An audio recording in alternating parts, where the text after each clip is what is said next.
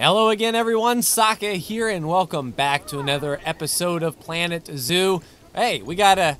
No, you've got an accessible staff room. Matter of fact, keep on walking that away. It's on your left. Even I know where that is. People these days, I tell you.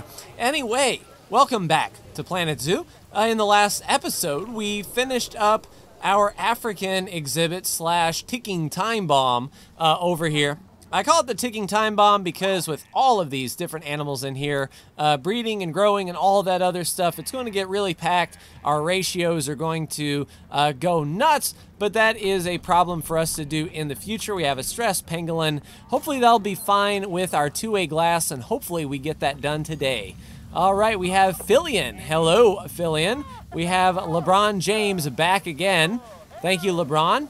Couldn't stay away, I see. Laura is back in the zoo. Welcome, welcome. AA201 is back. Welcome.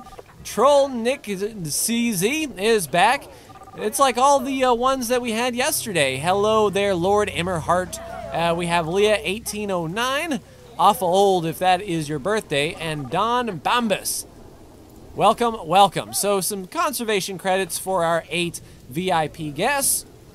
And at the end of the last episode, we put in the red panda. And hopefully, the red panda is going to attract some people. Hopefully they do okay. What is without power? Oh, that is like right on the cusp. I mean, just oof.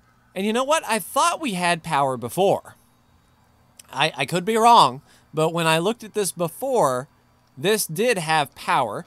Coming off of this particular power station, what we're going to do then is we're going to move it then. We are going to move it right there, and we'll just connect up a staff path to it then. Why not? There. Now it has power, now it has a staff path, and we should all be well and good. Vet research is complete. We were churning through these very, very quickly on the research side. That is for sure. Monkeypox, that looks to be our last disease that we at least don't have one research in. So why not? Excuse me there, Noel. Let's research the first level of monkeypox just to get that out of the way. And then we can see what animals need the most enrichment with all of this. Today's episode, we don't have to worry about this particular exhibit anymore. We'll be focusing down here. Branching off a path, say over here, looking at our power situation, we would need some power over here in the corner if we were to power this area with, say, food court or something of that nature. Let's look and see if we did plop down a power plant, an actual transformer. Yeah, if we pop the transformer back here, it's more than meets the eye, and then we can run a path to it and get that pretty well taken care of. So let's just go ahead and place that there. That is a little bit redundant with that wind power there, but it should be fine. And we'll connect up to that generator.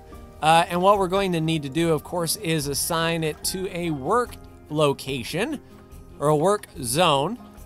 Whoops.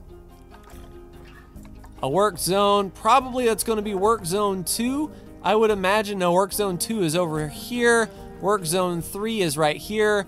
Okay, so welcome, welcome, generator. You are now part of work zone 3. And our mechanics can now get to that power situation. We'll have to take a look at the negative impact on guests. This is as far out at, well, I mean, the guests are not going to be walking up here. If we put an enclosure, say, here, and have a path come in right... Oh, come on, common warthog, I tell you what. Didn't we get, like, a brand new warthog in the last few episodes? All right, female, you're our alpha, so let's kick this female to the curb. Release you. Tell you, 12 conservation credits is not much. That is for sure. And I don't know how many warthogs we have in this enclosure. We could probably find out really quick. But, of course, fresh blood would be nice. We only have 3 animals. We have Anbi, Ada, and Kini. So we'll wait and see if that is the daughters of our albino warthog in the next patch. We'll be able to see such things as that. And also on April 7th, they showed Planet Zoo the South American pack. So coming up in about a week's time, we'll be able to see some new animals, which is all well and good. But as I was saying before, if we run a path, say right here, we won't get that negative penalty to guest happiness. And in fact, what we could probably do, looking at this power situation, is get more exhibits and say a food court over here. I think that would be really, really cool. So what we're going to do is run a path right about through here, make like a horseshoe, and get some food, some beverages, and some exhibits down, and I will be right back. All right, a little bit of the food court is done. We've got our Pip Shot water, our Gulpy slush, Pizza Pen, our hot dog squad, Gulpy soda, and Chief beef all ready to go. We put down a whole mess of picnic tables and recycle bins around here, as well as an ATM that popped up right over here. One thing that we also can do is put down an information center, as information center would be probably pretty good to put down for in case of umbrellas or things like that. How about a merch shop as well? Just sort of make this area the place to go if you want to eat or buy something. That would be pretty cool.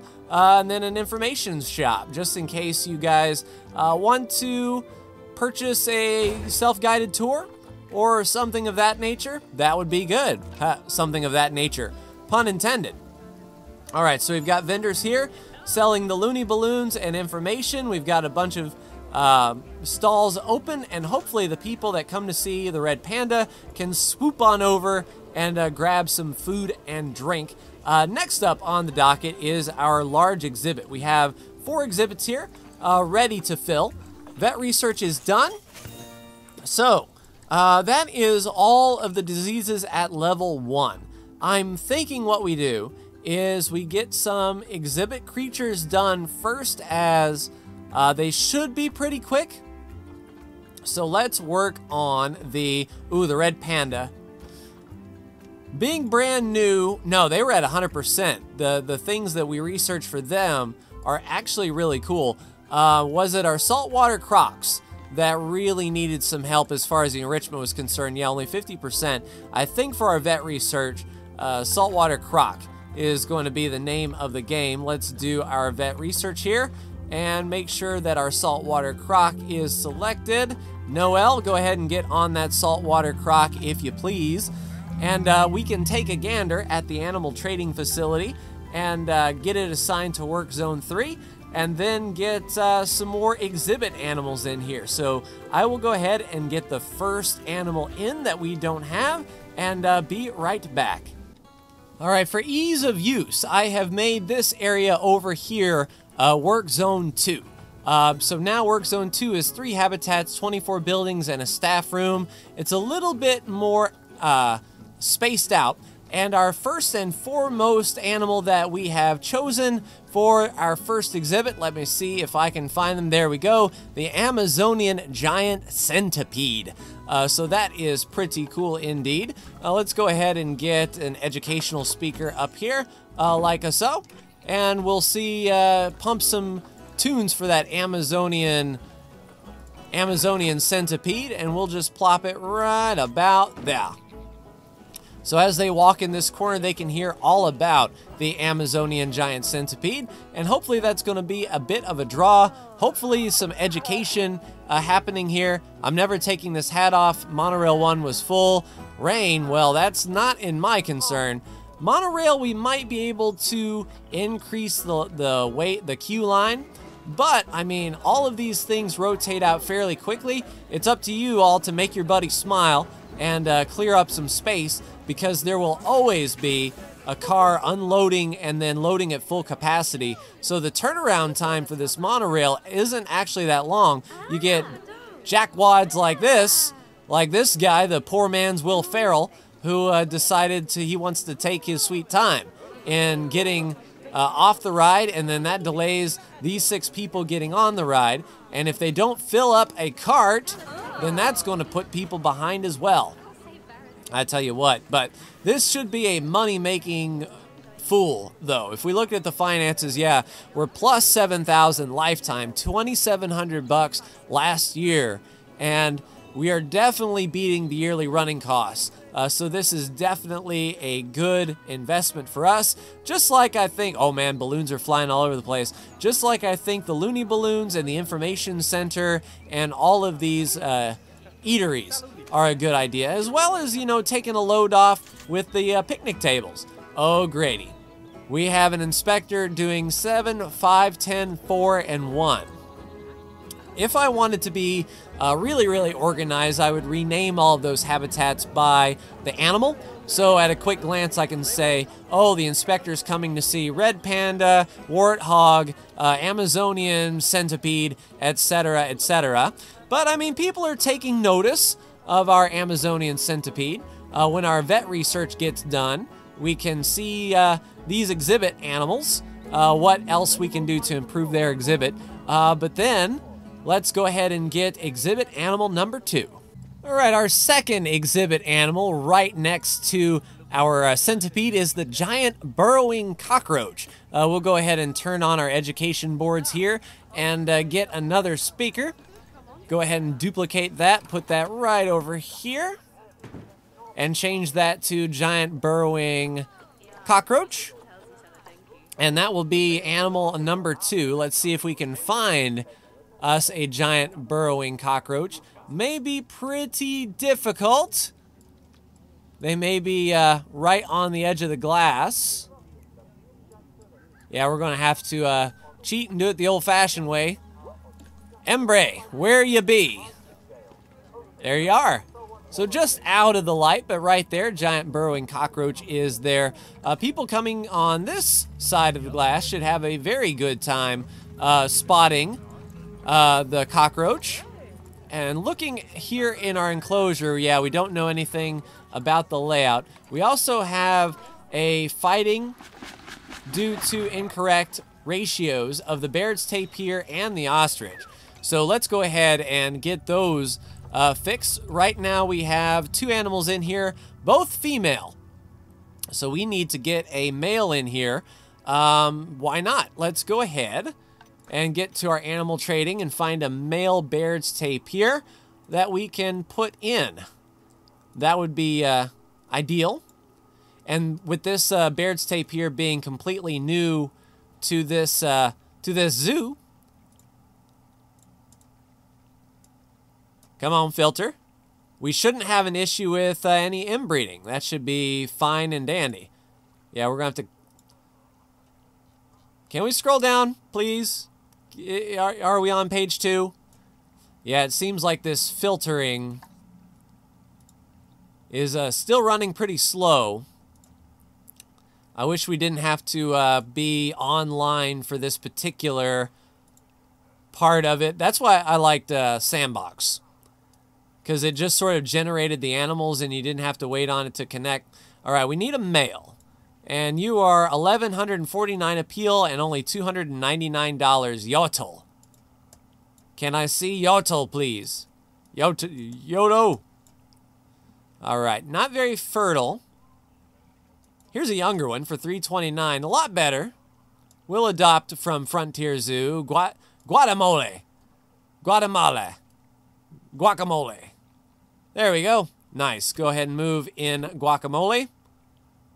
And Guacamole should be put in just fine. So that solves that issue. Next was the common ostrich.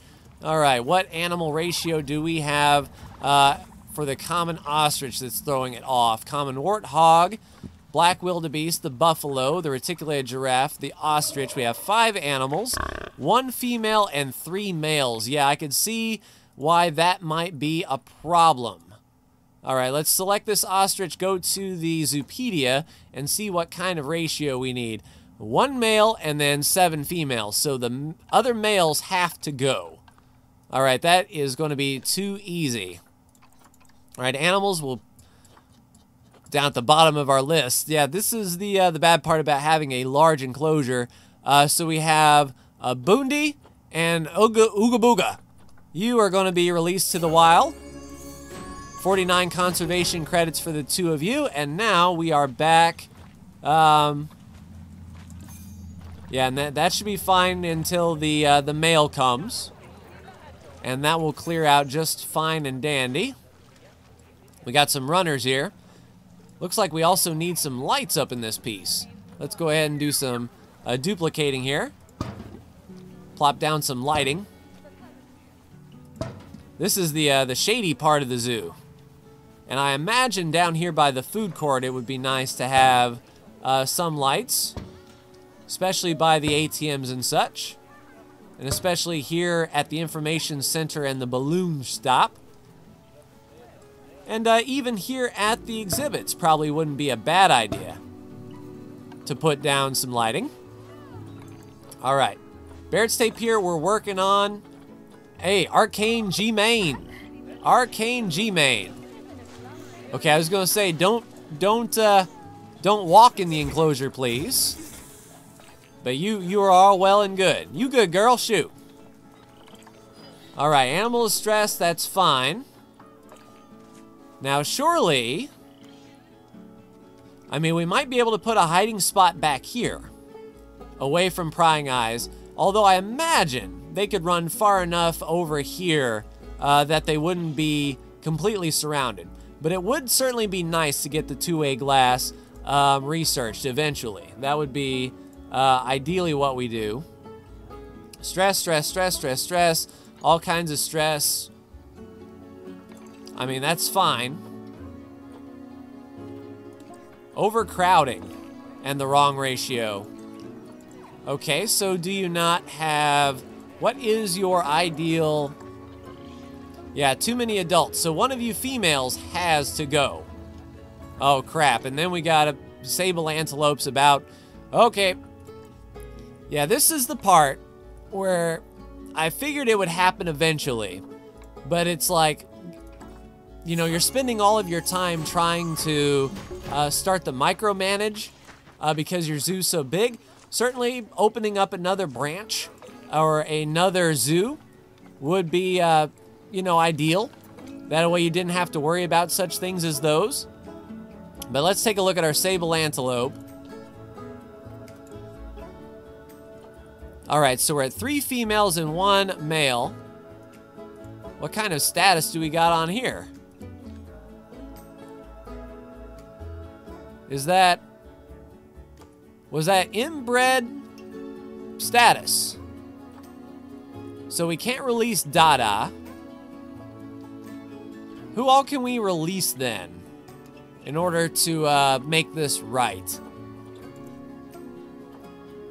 All right, so if we can't release Dada, can we release Carmira? No, we cannot. We must have purchased them for money, so we would have to trade away for money. Yeah, let's go ahead and do it. Send to the trading center, please. And let's get a fresh female in here if we can. Andy Shibobo. Anawaka. Yeah, you know what's coming. Don't you run. Don't look at Quincy Jones. Quincy Jones can't help you. You get traded. All right. And then we need to get our last sable antelope up in here. Dada. Sorry, Dada. Do-do-do-da-da-da-da, goodbye. All right, we'll go ahead and do that. Hey, vet research is complete for the saltwater croc. So did we learn anything useful that we can put in our saltwater crocodile pen? Look at all the crocs. That is a croc, that's a croc-a-bull right there, I tell you what.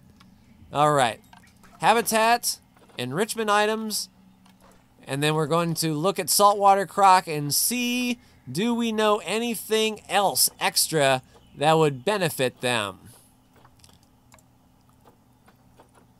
Ooh, the blood pumpkin. That's going to be new. There you go. Plop down that blood pumpkin. So how is that enrichment doing it for you? 63 for the blood pumpkin, large ball, and a large snowball. Large ball, large snowball. Let's put down a sprinkler. Are they good with the sprinkler? Yeah, 50. Are they good with the rubbing pad? They really like the sprinkler now. And there's the rubbing pad. So that is a lot of toy enrichment, but not a lot of food enrichment. So we've probably maxed out. Like, we could get rid of the snowball, I think. Snowball, delete.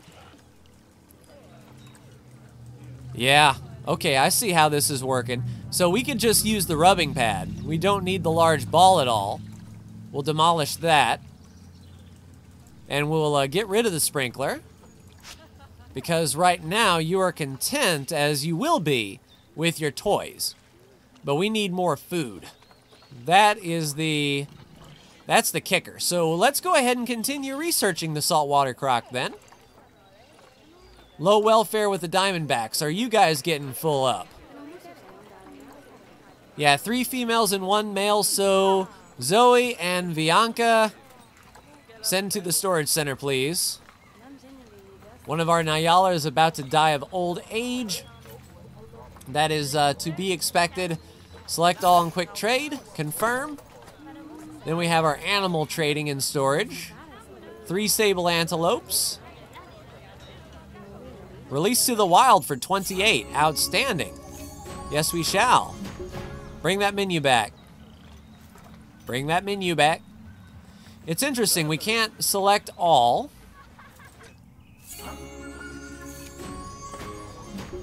Either that or it's posting them online, so it's like it's not taking. Kalavat Baraka is dead. Yeah, we'll just have to look at our trading center.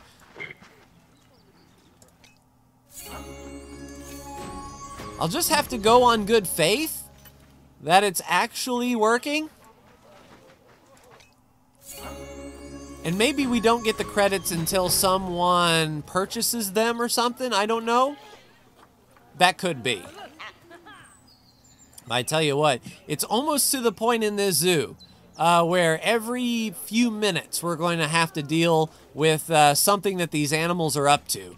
And at that point, I think it sort of loses the fun factor. There we go. We did a challenge. Nice. Entry ticket profits of $30,000 will claim those rewards. Now we have Bongo Education and the inspector report of a 5-star inspection. Still trying to work on that. We have no new visitors in the zoo. And yeah, you could see stress, and we can handle stress, especially if we get the 2A glass. The mechanic is 3/4 of old Janelle is 3/4 done researching our last barrier tech, the one-way glass. When that, dang it, 4 stars again, the education. We did something right in Habitat 10 and 4 that Habitat 1 and really Habitat 7 don't have, and I bet, yeah, it's really tough to get people educated when the only way for them to see these animals is by monorail.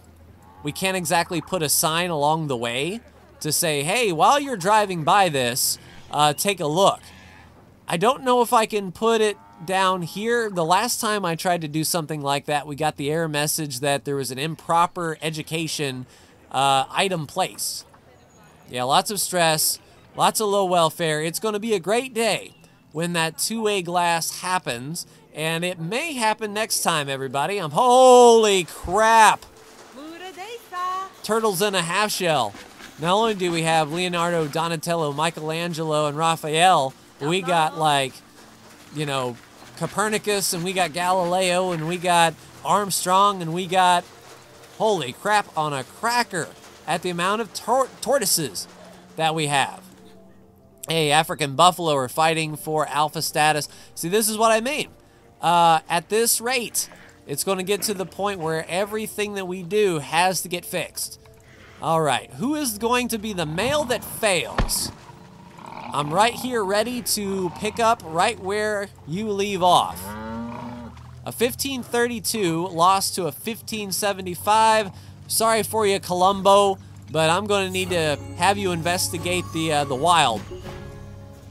There we go, traded him out of the zoo. Luckily, most of this will go away when the two-way glass gets researched and we flip the aardvark and the red panda enclosures for two-way glass. That is going to be amazing. We'll do that for the Chinese pangolin as well. And if we can, like Baird's Tapir and Saltwater Croc, like every place that we can swap for two-way glass, we will swap for two-way glass. So at least we're not getting all of these stressed, low welfare notifications. That would be a lot funner when we're just dealing with the odd rare inbreed and things like that, you know, cleaning things up, signing folks, you know, the good stuff, the fun stuff. If it gets to the point where I'm just struggling to keep up, we may be able to open another franchise zoo with our $693,000. Open it in another biome, because there is an achievement for opening a franchise zoo in every biome, and I think there are 7 biomes. So this is just 1/7 of the way there. And we can focus, say, on the Arctic animals or something of that. Conservation credits are really going to be difficult in the coming days. Just for the sheer fact of, like, the polar bears. You can't buy them with cash. You have to have 10,000 conservation credits, and we just don't have it. So that's our real big restriction right now, is conservation. We're logging in semi-daily, but every time we do log in, that's 100 conservation credits. We're releasing animals into the wild and selling them in the marketplace. Hopefully that is a thing. We are greeting everybody, and we're trying to complete community challenges, but we have, the 300,000 common warhogs. We did participate in that, but we got temperature. What in the world happened? Oh, crap. So it's March. It's winter. And now the animals that don't like -2 degrees Celsius, they are going to be on the struggle bus. I'm not going to subject you to that. So this will show me where to put heaters. I'm going to be putting down a lot of heaters probably off camera so we can get through this winter slump of March.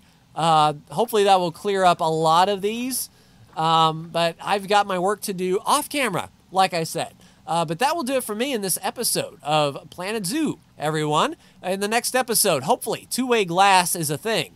We'll be able to do a mass replacement of most of these exhibits with two-way glass, reducing the stress of the shy creatures. We have 2 more exhibits to fill up as well, and we should have some brand new heaters installed at the start of the next episode to curb this winter chill. 2 degrees Celsius minus. It's going to be a lot of heaters.